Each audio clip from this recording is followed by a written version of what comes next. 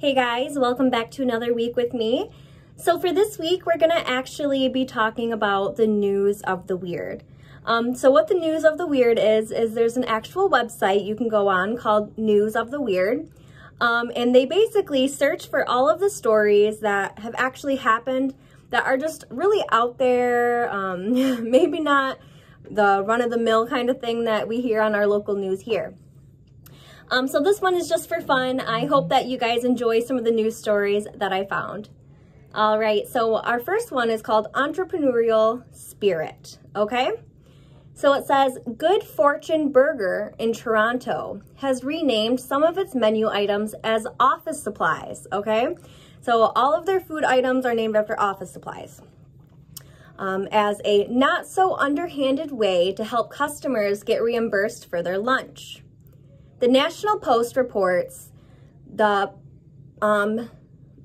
strategy is actually boost sales, and the restaurant's Fortune Burger is now the basic steel stapler, and their Parmesan fries appear on your receipt as a CPU wireless mouse. So the director of the operation, his name is John Purdy, and he said that they just wanted an opportunity to put a smile on some people's faces and give people a little bit of a giggle. So can you imagine going in and wanting a burger and saying you want just a plain steel stapler? So I'm not sure how many people are actually trying to write these items off as tax breaks, but I suppose we'll see. Okay, the next article is called Inexplicable. A motorist in Florida stopped to investigate the screaming she heard on March 23rd.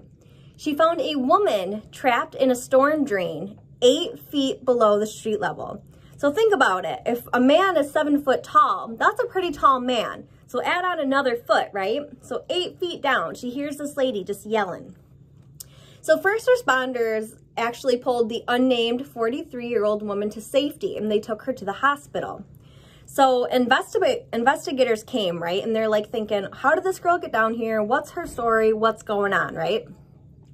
So the woman told officers that she had been swimming in the canal when she noticed a door leading to a tunnel. So get this, 3 weeks earlier, her boyfriend actually reported her missing. Hadn't heard from her, hadn't seen her, put out a missing persons report. So this lady, she ends up being found 8 feet below street level, right? And this is what she said. So she says that she found this tunnel and she went in. So she kind of wandered around the tunnel and became lost. She said she wandered for weeks in the tunnel system, surviving on a bottle of ginger ale that she found in the sewer. So Ted White, who is a spokesman for their police department, he was skeptical. Was she actually down there the whole time? So health officials think that she was only down there for a few days. But it kind of begs the question, how did she survive for 3 weeks and only on a small bit of ginger ale? I think she may have had some confusion. Okay, my next story is called The Devil in the Details, right? So whenever you sign something or anything like that, people will tell you, make sure you read the fine print, right? Okay, so an unnamed teenager in Thailand was excited. He was looking for a new phone online. He wanted to get the new Apple phone, right? So he saw it for a really cheap price and he got super excited. He thought, geez, this item is really cheap. I can't believe it. He noticed that the shipping was kind of high, but he didn't think anything of it. So he ordered this phone, right? So he was very surprised when he received a box almost as tall and wide as he was. So when he actually opened up the box, it was a coffee table in the shape of an iPhone. It says he posted pictures on his social media and admitted he had been so anxious to snag the good bargain, he didn't even read the listing carefully. So he thought he had a phone, but really he purchased a table. So I also actually have a similar story to this. Someone I know bought something off of a website called Wish, and she was looking for a computer chair. So she bought a small, just a plastic chair, something that would fit at her little desk. And by the time that she ordered it and got it home, it was actually Barbie size, which was kind of interesting. So, okay, this next one is called Crime Report. So Sharon Carr of Oklahoma was arrested by officers who responded to a residential burglary call on February 26th.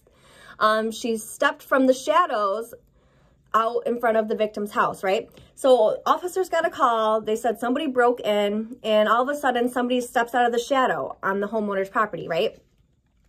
So investigators found a window screen was removed and the window was left open, where they allege Carr entered the home but quickly left, leaving behind an empty Cheeto bag and a water bottle. So they broke in, and for whatever reason, they snacked on Cheetos and water and left their trash there. So it says Cheeto residue on Carr's teeth linked her to the crime, along with the testimony from the victim. She was charged with first-degree burglary. As you can tell, I kind of struggled to pronounce that word. I apologize. How would you feel to know you got caught because you had Cheetos on your teeth? Okay, so I have one more kind of silly story for you guys. This is called Inexplicable. Natasha of Alabama called her sheriff's department on February 28th after her granddaughter's pet goat, get this, named Billy the Kid, returned home from one of his frequent adventures around their rural neighborhood. So when he got back, he was painted from head to toe, right? So she's thinking that it must have been some local teenagers. They must have took the goat and were doing things to this goat, and it made her upset. So the investigators followed the goat's trail, right? So they tried to follow like this color to figure out where this goat actually came from. They actually traced it back to a neighbor. So there was actually a woman visiting her family, and she decided that she would dye this goat with colored shampoo and food coloring. So they actually did end up arresting her for theft of property and animal cruelty. But Harris, the owner of the goat, she actually dropped the charges and told the police she's really sorry for wasting their time. So thanks so much for joining me for this video again today. I hope that you enjoyed that one. As always, give this video a like if you enjoyed, and we're always looking for comments of other videos that you guys may enjoy. And until next time.